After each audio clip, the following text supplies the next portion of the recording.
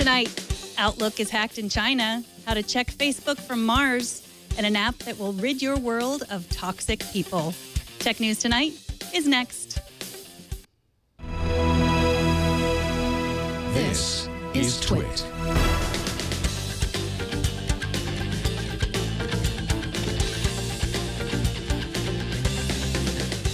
This is Tech News Tonight, episode 256 for Monday, January 19th, 2015.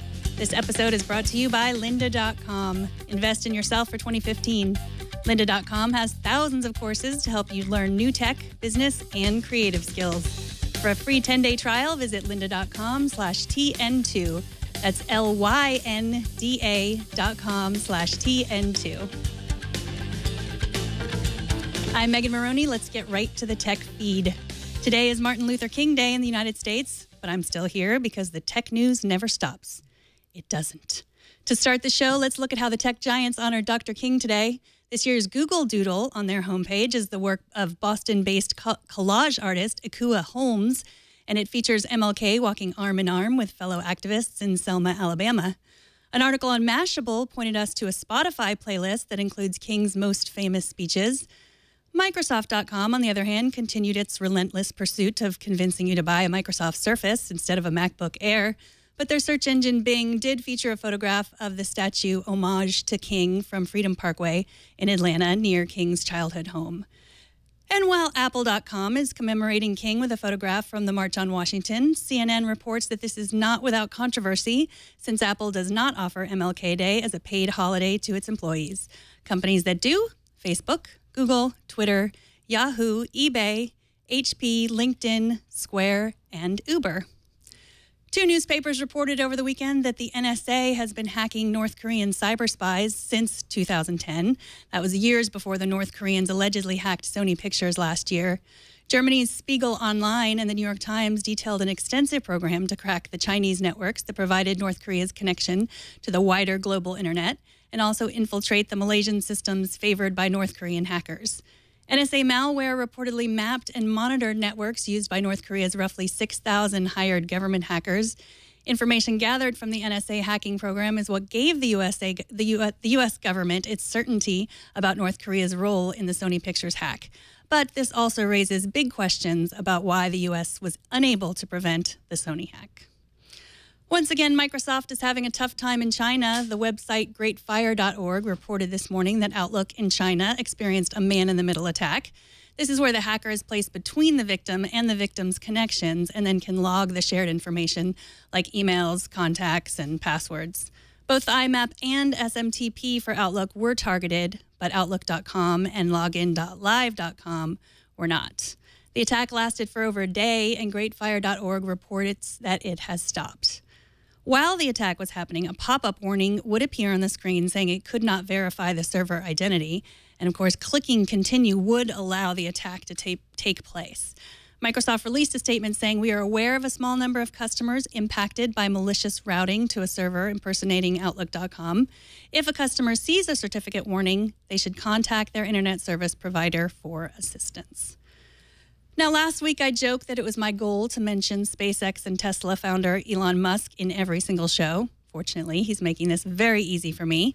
At an event in Seattle on Friday, Musk announced that he plans to build a network of advanced microsatellites, a kind of second internet in space, to further the reaches of the internet. Now, we've invited Megan Geuss, a staff editor at Ars Technica, to talk about the announcement. Welcome, Megan. Hi, thank you so much for having me. So tell us a little bit about Musk's plan. Yeah, so Musk announced basically that he wants to put 700, maybe to 700 to 1,000 microsatellites in space, that he wants them to weigh 100 or 250 pounds or less, and he wants to put them in orbit around 750 miles above the Earth's surface. So people who've used satellite internet know that it can be a hassle, but traditional telecom satellites in geostationary orbit can be out as far as 22,000 miles from the Earth's surface. So we're talking an order of magnitude closer to the Earth here. And he also made some mention of a potential optical laser plan instead of using radio frequency, so to connect to the internet down on Earth. So that's kind of broad brushes of the plan, although obviously nothing is set in stone, and everything is sort of hearsay and hints from Musk himself. So the goal is it faster internet for people like you and me, or what's his goal with all these satellites? Yeah, his ultimate goal, I think Musk's ultimate goal is to start building infrastructure that could enable a communication between the Earth and a Mars colony. I think the other thing that sort of makes his plan justifiable is that it would serve rural and underserved areas with internet mostly. And that has potential to be a huge moneymaker too for whoever invests in SpaceX and in SpaceX itself. So, yeah. So he's trying to get underserved people having the internet. He's not talking about satellite for everybody. I mean, it's hard to say right now. I mean, the problem is, I think when people think of satellite internet, they think of really, really slow internet, right. Internet that serves, bases in Antarctica. And, I mean, if there's a lot of ifs in this particular plan, and if all of it works out, it could potentially be a network that you and I could use that would rival the latency we experience on, fiber. Maybe you can't really know right. this far out, but I think, yes, primarily if you don't have internet right now, if you use satellite internet right now, this would be something that would be a huge boon to you. Right. So we can someday use it either here or if we're on Mars together. Yeah, exactly. Okay, great. When we're in the Mars colony. You published this article yesterday, but today there was more big news. There were rumors that Google might invest in SpaceX. Now, writing in The Information, Jessica Lessin reported that one source close to the deal said the rumor was that Google had agreed to value SpaceX at over $10 billion. What information do you know about this? Yeah, so we don't know a lot. Basically, everything we know comes from the excellent reporting that Jessica Lessin did. She did note that SpaceX hasn't raised a primary round of funding in many years, and Google has invested in a separate satellite internet company called O3B, and it poured, over $1 billion into that company. And what happened with that? Oh, well, so that's where it kind of gets interesting. Another satellite internet company was announced to have received funding from Virgin Group and Qualcomm earlier this week, and that company was called OneWeb, and the founder of that, Greg Weiler, was actually the founder of O3B. When he left O3B to start his new satellite internet company, he took some radio frequency rights from O3B and sort of left Google holding the bag in a way. So he, so that's kind of what happened. I mean, O3B is still a company, and they I'm sure they have things going on right now, and they have a CEO that is different, and I don't know the status of O3B at that point, but basically, Google is looking to invest elsewhere, it seems. Right. So your piece talked about another crazy billionaire with a microsatellite plan, Richard Branson. Right. What's the difference between his plan and Elon Musk's plan? Right. Well, in a lot of ways, they're very, very similar. So what I think Greg Weiler wants to do is he also is hoping to do satellites, microsatellites, a network of 648 satellites that weigh in at 285 pounds instead of 250. And the satellites would be put in orbit as also in 750 miles above the Earth, just like Elon Musk's plan. He was a little bit more forthcoming with certain details, I think, because he's already started O3B. So his plan seems a bit further along. He announced that he would have the network running in 4 years in 2018, or I guess that's 3 years, 2018. And ideally, each satellite would cost $350,000. They would use an assembly line approach. The difference, I guess, here is that is the approach. Musk has said he sort of tackled this on Friday night, saying that his approach is more sophisticated. But critics say that that Weiler already has rights to spectrum around the globe. So he's closer to being able to, transmit an internet signal from a satellite legitimately as a company.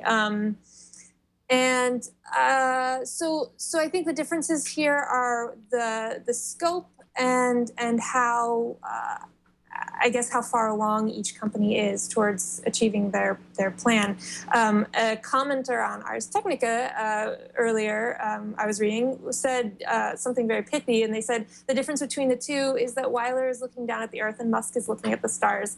That's very romantic. I think both are looking to make a lot of money. So Right. Well, there will be more to this story. Thank you, Megan, so much. And you can follow Megan on Twitter at Megan Geuss. I follow you. You're very funny, and you know a lot about this. So if you're more interested, you can follow her. What else are you working on? Working on a lot of things right now. We always, at ours, we're always doing telecom stories. So if you're interested in telecom stories or space, we do a lot of space. So keep checking back. Great. Thanks so much for coming on. Thank you. The fight for your right to be forgotten and an app that shows you how to unfriend. But first, this episode of Tech News Tonight is brought to you by lynda.com. Lynda.com is used by millions of people around the world and has over 4,500 courses on topics like web development, photography, visual design, and business, as well as software training like Excel, WordPress, and Photoshop. What's your plan for 2015? Do you want to take control of your professional life and find a better work-life balance? I recommend lynda.com courses like Monday Productivity Pointers, Managing Your Time, and Setting Up Your Mobile Office to Work from Anywhere. Whether you have 15 minutes or 15 hours, each course is structured so you can learn at your own pace from start to finish. All lynda.com courses are taught by experts who are accomplished professionals at the top of their field. Do something good for yourself in 2015 and sign up for a free 10-day trial to lynda.com by visiting lynda.com/TN2. You'll get unlimited access to every course on lynda.com, including access on your iOS and Android devices. Plus, new courses as they're added each week. That's lynda.com/TN2 to try it free for 10 days. Go ahead. I challenge you to learn something new in 2015. Now on to a few more stories we're following today. We reported last year on Europe's right to be forgotten rules. In a nutshell, Europe now requires search engine companies to allow European citizens to petition for removal of specific search results. When searching a person's name brings up information that unfairly stigmatizes the person, the search engines are required to remove those links. Google and the other search engines have been complying, but only for the European sites, not worldwide. In November, EU privacy watchdogs demanded that Google and other companies remove the results globally. And today, Google officially responded to that demand by saying that it will refuse to comply and will continue to enforce the right to be forgotten only in Europe. French and German interior ministers plan to meet tomorrow to organize a unified front in pressuring American technology companies to cooperate on counterterrorism. One of the demands will be for companies like Google and Facebook to delete terrorism-related content on their networks more quickly.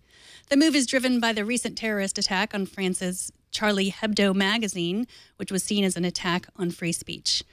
While some governments, including the UK, France, and Germany, have responded with renewed intention to crack encrypted communications and censor pro-terrorist posts and websites, civil liberties groups and tech companies are generally calling for the opposite, specifically a renewed commitment to support free speech. In other words, a showdown is coming. Stay tuned.